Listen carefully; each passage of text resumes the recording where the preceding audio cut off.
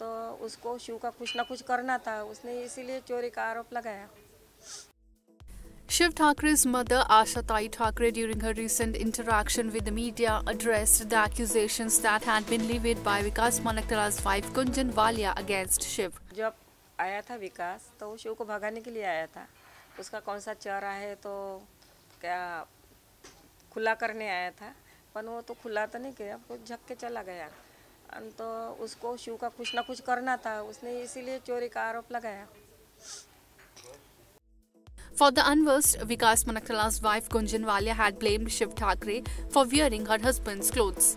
After this, Shiv's team issued a statement making a clarification on her allegations. After that, Gunjan too took down the tweet.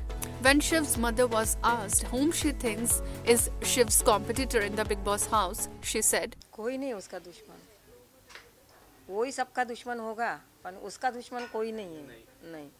उनका दुश्मन कौन है? अगर कोई लगता है आपको कि ये इसको शिव से थोड़ा दूर रहना चाहिए? नहीं, किसी से दूर नहीं रहना चाहिए, सबसे पंगा लेना चाहिए तब तो वो पक्का बनेगा ना।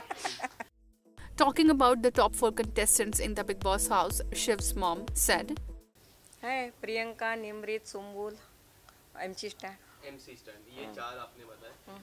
Big Boss 16 airs on Colors. Subscribe to our channel. Just click on the bell icon for all the latest updates.